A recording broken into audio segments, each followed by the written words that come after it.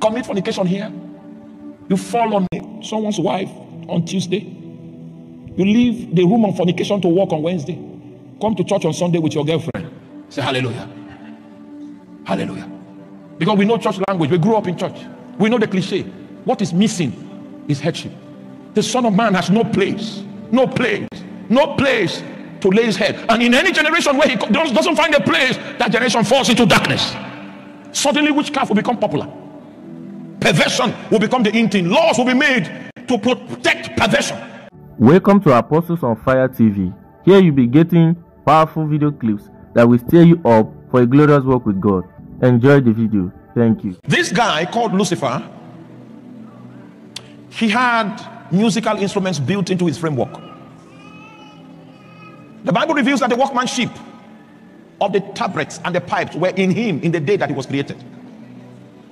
And if you know anything about music, because the pipe is a wind instrument and the tabret is a string instrument, and if you know anything about music, it's a combination of string and wind instruments.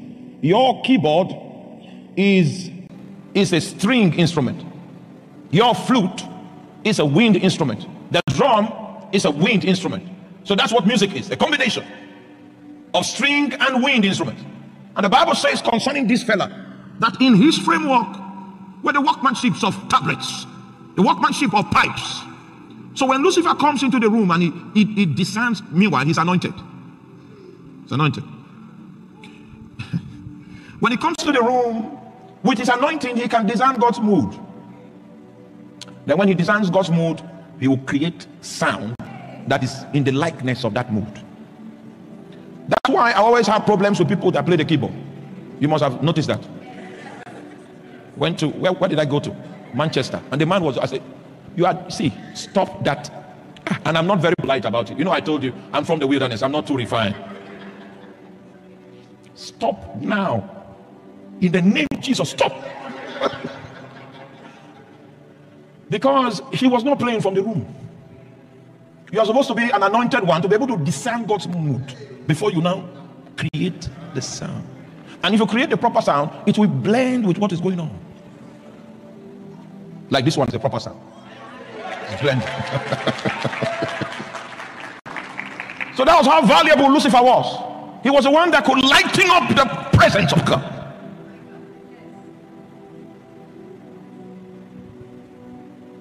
And so, in the book of Isaiah chapter 14 verse 12, the prophet tells this prophetic story of a great tragedy in the eternities. Part of the problem, part of the issue for which, are you there? The same thing you are going to see here, which is the rebellion of Lucifer. Man also rebelled against God. But God brought redemption to man. Why didn't he bring redemption to angels? You must have asked such questions. Unfortunately for angels, they sinned in eternity. Eternity is a finished product. It's an eternal now. Changes don't take place there. Fortunately for us, we sinned where? In time.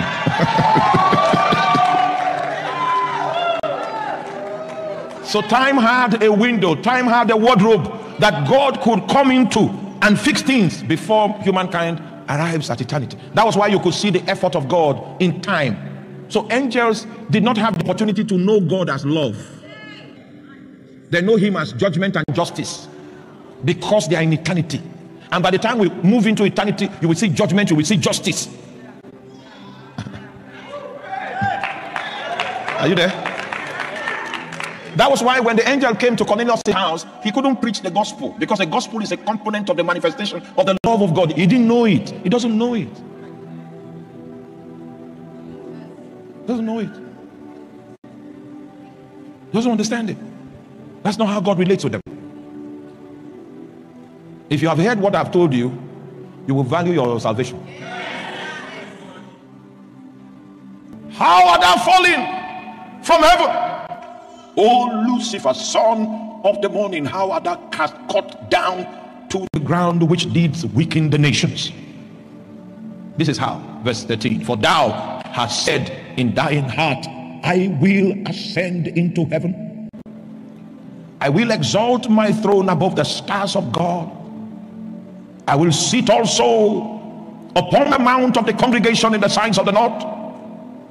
I will ascend above the heights of the clouds. I will be like the Most High.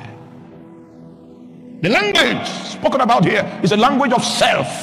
I. It was no longer about the Lord. If you see the seraphs in the presence, they covered their faces so that you will not see them. They don't want to be seen. They hide self, they hide identity. If you must see the one that dwells in the light. There was caution in the arena of the seraphs, but this cherub had gone rogue.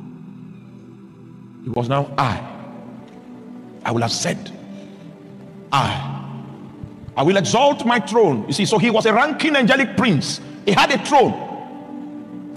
Not today. We will need to talk about dominions before we talk about thrones, before we talk about principalities and then powers, so that you see the layer of heaven. If you can see the layer of heaven, you can understand your office. You will know which layer is in your office, whether it's a demonic layer. You think what is in your office are just laptops and computers. You are wrong. There's something unseen that is a power behind that office. To self. Self is that which is in contention with the lordship of Jesus Christ. As long as self is in the room, Jesus has no place to lay his head. He has no place to lay his head. And that's why I need to ask you, has he found place in your life? He's still seeking in many nations a place to lay his head in the parliament, because there's no place in the parliament. He comes to the marketplace looking for a place. A businessman among us that will decide to run his business from the reference point of his headship comes to the marketplace. He finds no place to lay his head, to establish his government, to place his headship, finds no place. Then he begins to look for homes. Homes where he will be the center, he will be the circumference, he will be the extent, he will be the limit of reality, of truth, of possibility. He comes to look for homes. And then in America, checks this home, number 44404, 44405, and the whole street, he has no place to lay his head. And so you begin to see the street looks like it looks like something else. The civilization that is on the street looks like a creation of Lucifer, because the Son of Man was not able to find a place over which he could exercise headship. Has he found a place in you? When he doesn't find a place in homes, then he begins to look for individuals. I was there in Manchester. We had a conference in Manchester, and we're rushing to go for the meeting, and there was hold up everywhere in the city. And I was wondering what's going on. They said, no, there's a football match. The stadium, Etihad Stadium, it was packed full. There were people outside struggling, begging to enter, and Jesus was not in the center of their gathering.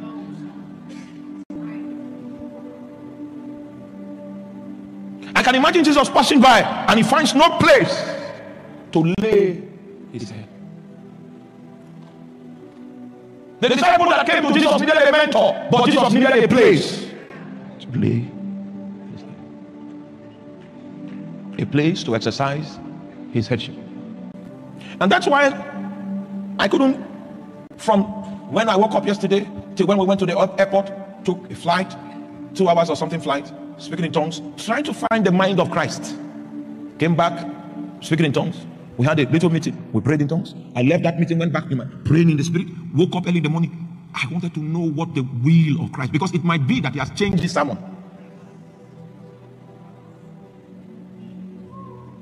He said, let anyone that preach as an oracle of God. It means you have lent God your mouth so that he can speak. That means you need to labor into the economy of his mind and know what is in his mind, so that he's the one speaking through your vocal cord.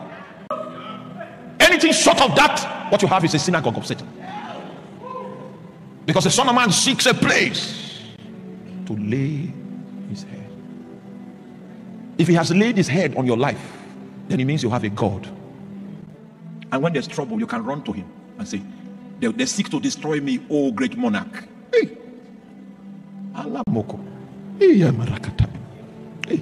Everyone I reported to Jesus did not survive it. Everyone.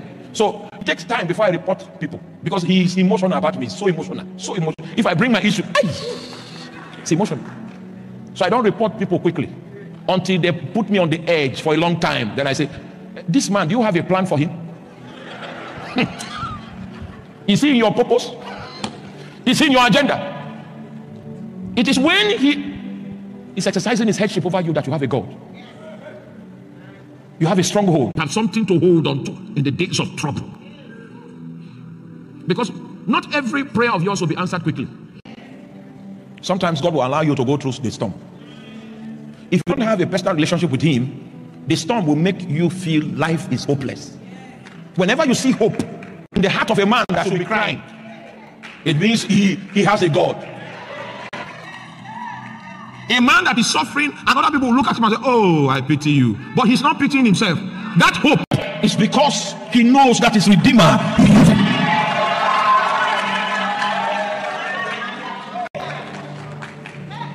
So it doesn't matter what you throw at him. Satan can unleash hell. But when he rises up, instead of him to be talking about his situation, he's talking about his Redeemer. That kind of hope is a function of the fact that you have a God, and Jehovah has been able to lay the burden of his headship upon your life to exercise his government in you. Is it true that the life you are living today was prescribed by Jesus? If it's not, then sorry, you are in violation. And I will show you 14 areas of violation that the Christians of our day live in and they are comfortable with. 14 areas they are comfortable with. But you see, their life is a proof of the fact that Jesus has not yet found a place to lay. I remember those days when we went to university. We were hungry for God. So we began to gather. And then we began to pray. He began to direct us. We began to pray. He began to direct us. A time came. There's something in my spirit. Even without looking at the time, I just know it's prayer time. And when you look at it, it's a time. Because the Holy Ghost will come and remind you. Because we're gathering onto him. We're gathering onto him. He likes our presence. So he reminds us that this is my own time. Do you still have a time that you are giving him? Do you have a time for him? A time that even if you are driving, you park and say, I've already given you this time, I cannot take it back. And right there you park somewhere and you begin to walk on the main road and speak in tongues because this time is yours. Go to your Bible in the book of Acts. You're going to see that the disciples went to the temple at the hour of prayer. You have such an hour in your life where the only thing you do is to pray. You are not the only doctor. Oh, so I have a job. I'm in healthcare. Hey, so you're the first person there. And in healthcare, we're taking care of the patients. We are doing patients stuff. I was in the oil industry. I used to fast on the tanks. You know those tanks, those big tanks? This is Houston. Yes. So I'm not telling you what you should not know. I was in the oil industry. We go offshore, fasting. I was doing my calculations, fasting. Generating reports, fasting. Data of all sorts, fasting, praying. You will find my tongue moving. They've called me names. They say I'm a warlock. I'm of darkness. Don't worry. Because I must give him his due. That's his due. Just like your rent. You have to pay it. Your mortgage. If not, the repo guys will show up. He has no place to lay his head. He has no place to exercise his headship. Christians all over the world are just loose. They have no God. No God. No God. In Africa, in Europe, everywhere. Loose. The people that serve the altars of darkness, they are restricted by the spirits they serve. They are not as loose as we are. Commit fornication here. You fall on someone's wife on Tuesday. You leave the room of fornication to work on Wednesday. Come to church on Sunday with your girlfriend. Say hallelujah. Hallelujah. Because we know church language. We grew up in church. We know the cliche. What is missing is headship. The Son of Man has no place. No place to lay his head. And in any generation where he doesn't find a place, that generation falls into darkness. Suddenly witchcraft will become popular. Perversion will become the in thing. Laws will be made to protect perversion. Because he has no place to lay his head. We began to press into God. We were novices. We didn't know anything. But he was happy that he was the center of our gathering. We'll speak in tongues for about 1-2 hours before anybody takes a prayer point. Because the prayer point must be inspired.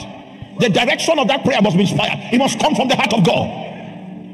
A time came, great power was given to us novices. Oh my God, I remember people from the town in which our university was situated will come and say there is an altar of darkness in our neighborhood, and we heard that you guys prayed. We went there, demolished altars, ancient altars, all kinds of stuff. We did all kinds of things.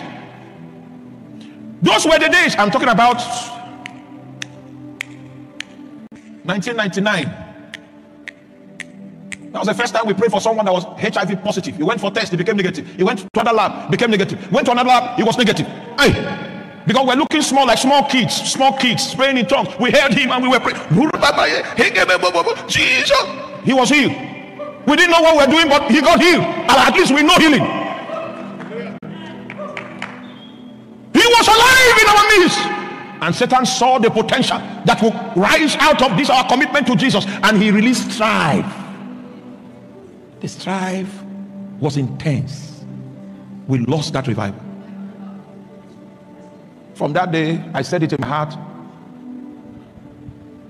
I will labor among all nations to ensure the restoration of the headship of Christ. That's where the power is.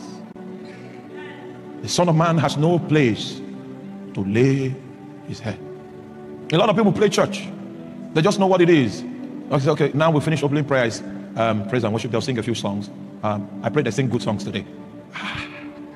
He's seeing things in the natural. He doesn't know that we are come unto Mount Zion. People are looking for where to pray now. You went and bought a television. The screen is so massive. Jesus Christ. So massive. You needed help to install it. And that's the distraction that you are paying for distraction.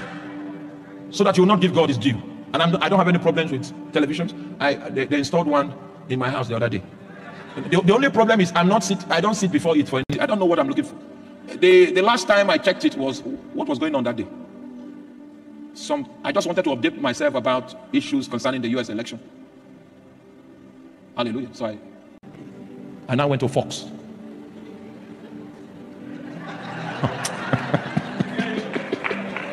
I was told that was a good one, so I went there. So, okay. Because I know another one, they just lie. And if you have the gift of discernment also, you say, oh, what? May the Lord help us in the name of Jesus. He said, the ass knoweth his owner, the ox his master's crib, but Israel doth not know, my people do not consider. He said, O sinful nation, a people laden with iniquity, children that are corrupters. This is an obituary. The purity of their civilization was fading away because there was prosperity there. They said, oh my God, we are good. He said, why should you be stricken anymore? You will revolt more and more. The whole head is sick, and the whole heart is faint. From the sole of the foot even to the head, there is no soundness in it, but wounds and bruises and putrefying sores that have not been closed, neither bound up nor mollified with ointment. Injuries that cannot be cured, troubles that cannot be salvaged. All kinds of symptoms beginning to manifest, but the prosperity blinds them. That's to say, okay, we are still okay. We can pay our bills. We have 4 cars packed. Just got a master's degree and being considered for a PhD. He said there are wounds that have not been cured. There are bruises that have not been mollified with ointment. Those are the disasters that begin to eat up our civilization when we depart from the influence of his headship. And I've seen politicians, when it's time for election, they come, they kneel down before us. Say, Pastor, we have come. We are your children. We belong to you. Like this.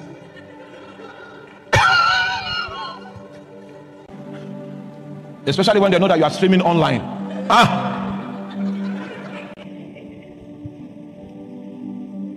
The moment you say, may the Lord have mercy on him, that video, they will cut it.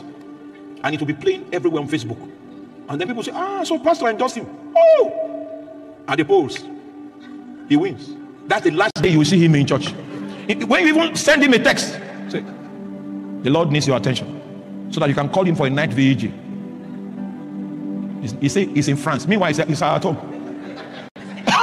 He will answer through WhatsApp. I just arrived France. He's at home. He needs the blessing of Jesus, but he doesn't like the headship of Jesus. He needs the prosperity of Jesus. He doesn't like the principles of Jesus. He needs the empowerment from Jesus. He doesn't like the government that Jesus exercises. And that was the reason for the obituary. And if you keep reading downwards, you begin to see all the symptoms of the obituary. Departures, afflictions, bondages of all sorts, of all kinds.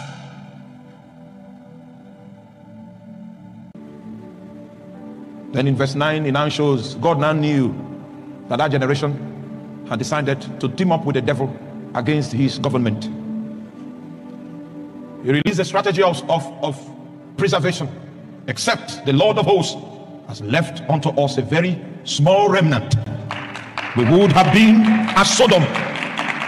We would have been like unto Gomorrah. The entire nation would have been wiped out without a trace. But there was a small remnant. A small remnant in the land that decided to dance to the beat of a different drummer. A small remnant that pledged their allegiance to a different flag. A small remnant. Many times the salvation of a nation comes from a small remnant. A new breed without greed. A radical opposition against unrighteousness.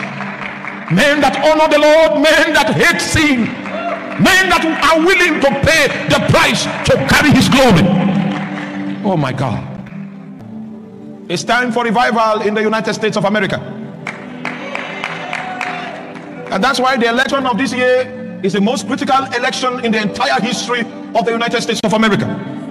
Satan will fight for this window so that it can close the window completely. When you get back home, look for every day pray that the Lord's hand will be manifested in this election.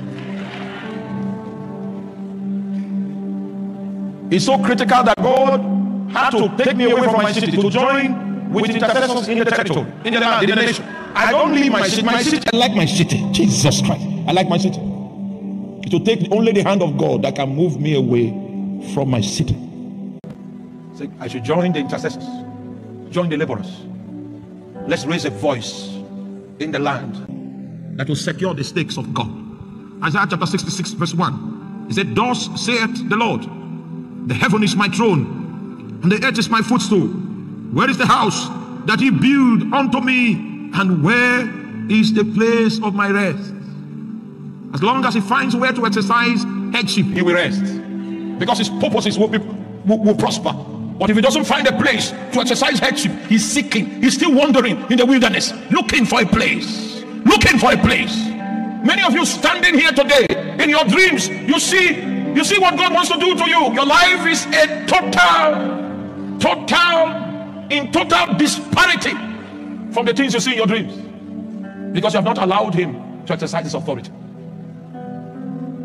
Not allowed him enough. Many of us say, Lord, you can do anything you want, but my money is my own. You don't understand government. You don't understand it. He will bring his torchlight and begin to prescribe to you how to spend money.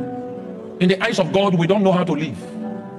So he decided that a measure of his spirit will reside inside of you to teach you how to respond every day, because we don't know how to live.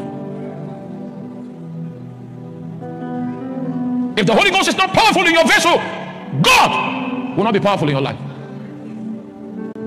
If his authority is not acknowledged, the Holy Spirit speaks, you know he's speaking, but you don't consider him worthy enough to be obeyed, he will never be powerful in your life. You may be called to be an evangelist, like Reinhard Bonnke, you will never become an evangelist. Because if God cannot exercise his authority over your life, he cannot fulfill his divine purpose through your vessel. Cannot.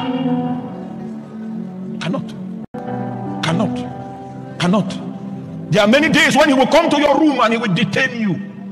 By the time he releases you, it's 18 hours of prayer. You don't even have the opportunity to go out again, because it's night. I've been in detention for some time now. Woo! So there's a difference between lonely and alone. Lonely is emotional. But you can be alone. If you know Jesus, you will not be lonely. If you want to help me, lock me in a room. Come back after 3 days. You will see my eyes shining. I found him. I found him. I found him. I found him. I found Jesus. He's looking for where to lay his head. Oh my God. If you give him half a chance, he will show you great and mighty things that you know nothing of. Today in the prayer, before we depart, we want to say, by a solemn decree, Lord, lay your head on me, that I might hear the sound of your government, that I might experience the power of your spirit. I will do business with you. I no longer want to walk on the sidewalks, on the periphery. I want to dive into your reality. Oh my God. Invite him. Put your government over me. I don't want to be a wasted man. Hey. Yeah. Subalamo.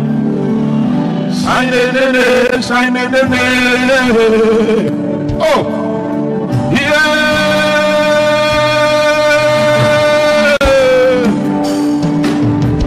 Sunia mama. Sunia ne azadore.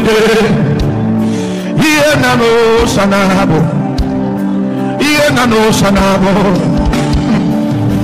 Curiosiano que soliga manahaila dos alaboma. Curiosanabo mene. He seeks a place to lay his head. Will you give him half a chance to exercise his government over your soul?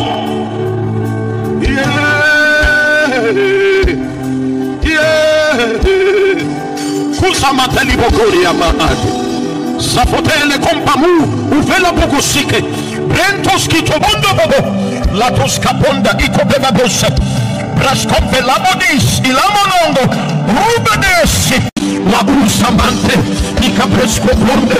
Ikapalakusanete. Cry to him this morning.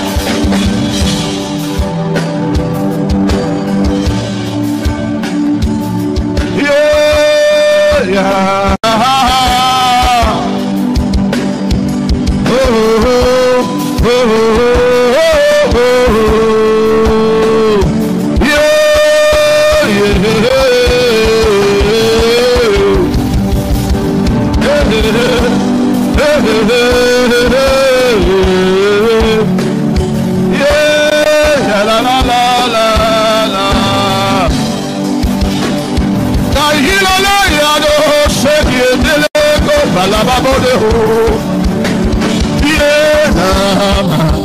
Somenaila Istabo. Yes, so say that Bilamon de Saiga Balamodebo.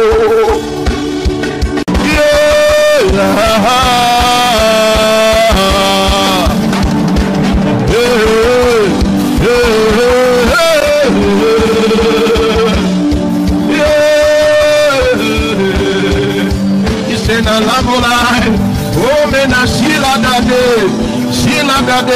esko be malande bonama.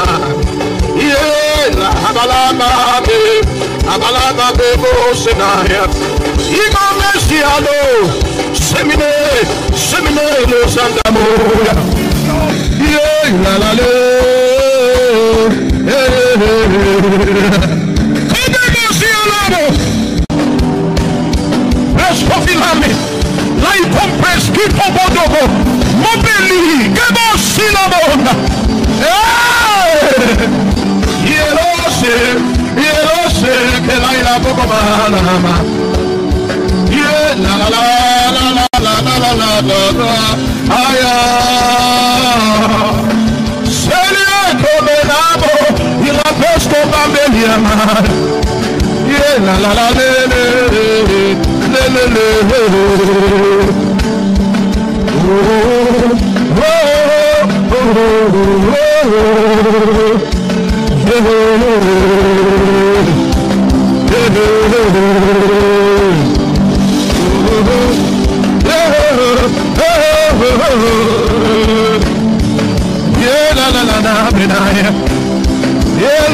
zona bande boka.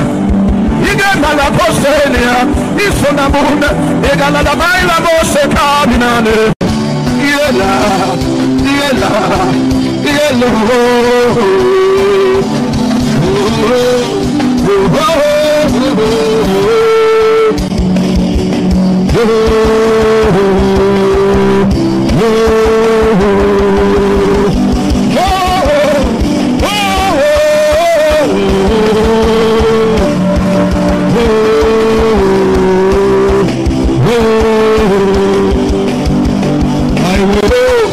I will go for you. You are my master. You are my Lord. I will go for you. You are my master. You are my Lord. Everywhere I go for you. You are my master. You are my Lord. I will go for you. You are my master. You are my Lord. And I will go for you. You are my master, Lord. You are my Lord.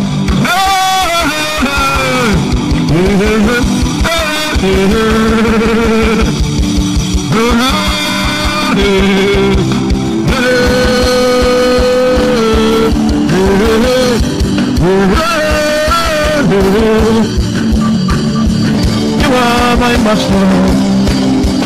You are my Lord.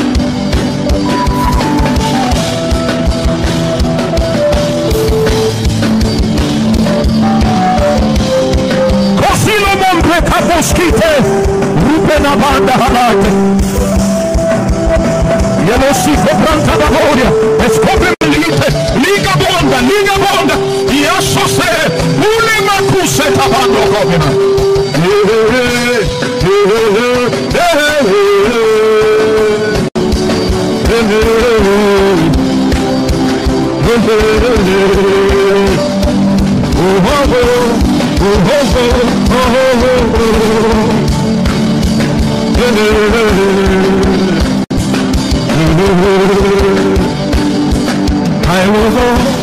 I will go for you.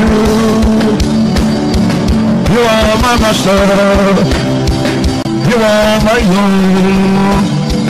I will go for you. You are my master. You are my Lord.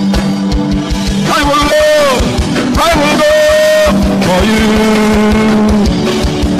You are my master. You are my Lord. I will go for you. You are my master. You are my Lord.